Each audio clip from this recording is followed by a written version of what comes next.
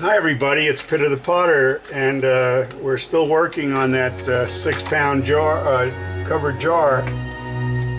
So I'm gonna make the lid. You all have seen me make a bunch of lids, I'm sure. And we're just gonna quickly do that. And then I've got to run into town here in a little bit. And I'm going to leave this lid out to dry. And we can make this lid out of about a pound of clay, I guess. So I could get me about a pound of clay out of this bucket of clay here, right out of the bag. And just shy of a pound by a little bit. So just take a little widgie point, put it on there. 1 pound exactly. See that coming out off the thing here. I'm gonna pound these two pieces together just like this. And I know about wedging, and I usually wedge stuff over 5 pounds, but like yesterday, I just didn't do it. And anyway, here we go. We're gonna turn the lid for this 6-pound jar here. Real quick.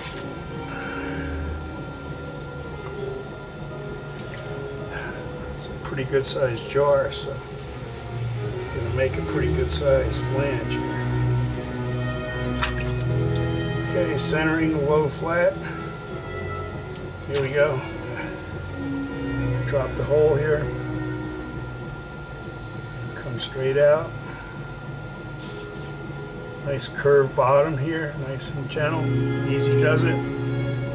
Put in that little gesture we like to put in our pots. And I guess we need to find the, here it is.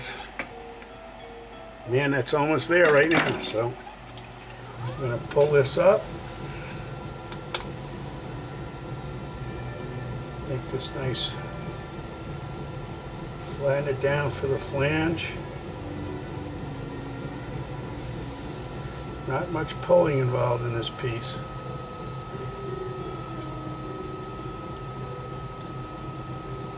I'm just going to put a little extra wide lift over here, and then we'll measure this to see how we're doing on the channel here.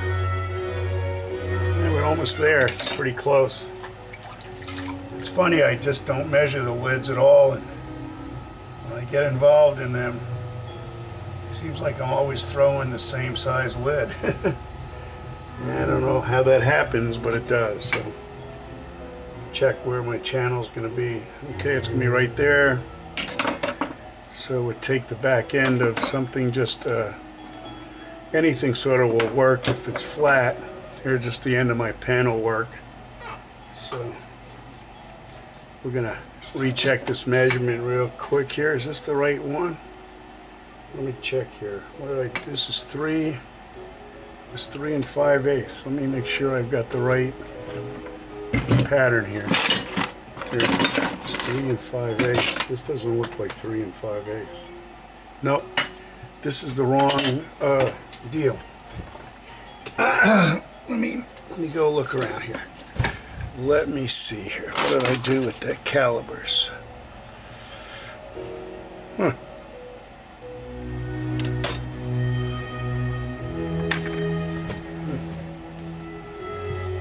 Well, you know what happened here? It's very interesting.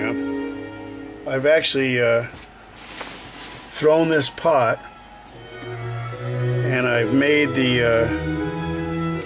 lid. Started to make the lid, and what's happened now is I think I made this lid 3 5/8. So I'm going to go over here to the pot. Here, watch out, bro. 3 5/8.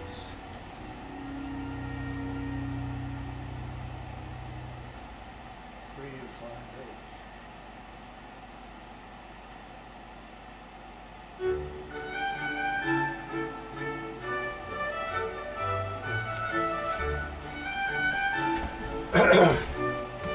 Well, this is going to be an interesting tape here.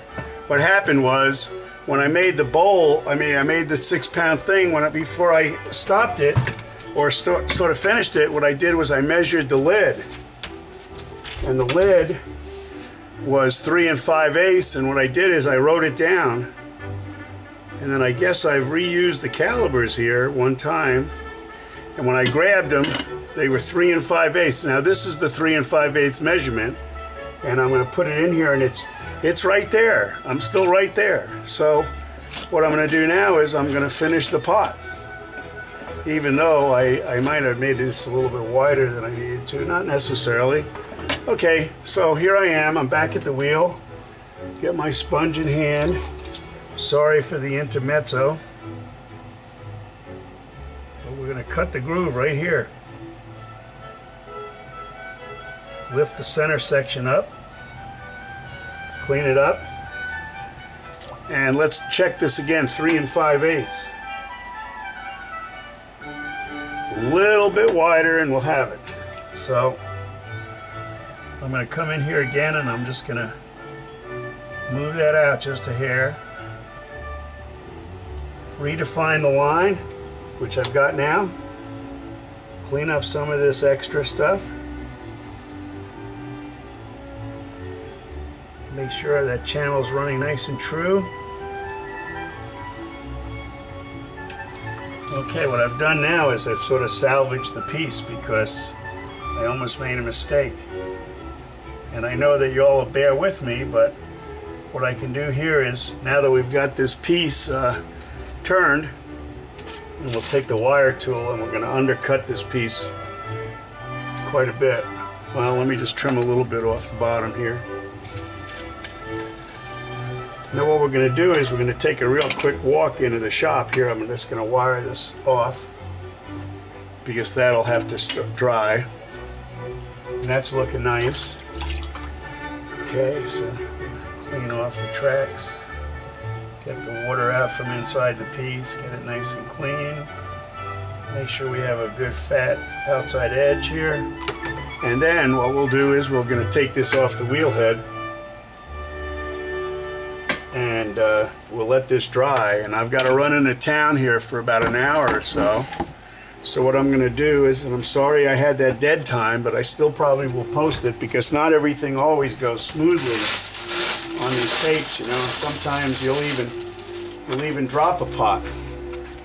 So now what I'm going to do is I'm coming over here into the shop. I guess you all can sort of see me. And what I did was I set this big jar here. Okay, and I set it out in the shop to sort of dry, and I didn't really have a place. And what I'm doing is I'm going to turn it around here real quick. I'm going to show you right here on this end of the bat. I wrote a reference number for the top here, and I measured the opening with a ruler, and from this point right here to this point right here, and this point here to this point here was 3 5/8 inches. And because I'm turning lots of pots and I sometimes move my stuff, what I did was I just left myself a note on the wheel, on the bat, that this lid will have to be 3 5/8. And that's exactly what I did. So now when we came back in here, we double checked it and we threw the lid and readjusted the calibers here to 3 5/8. At any rate, we'll come back a little bit later and we'll finish this pot and do the trimming on the 6-pound jar, and also we'll put a lid and maybe some handles on this jar. This is Pitter the Potter in Maggie Valley. We'll see you on part 4. Bye bye.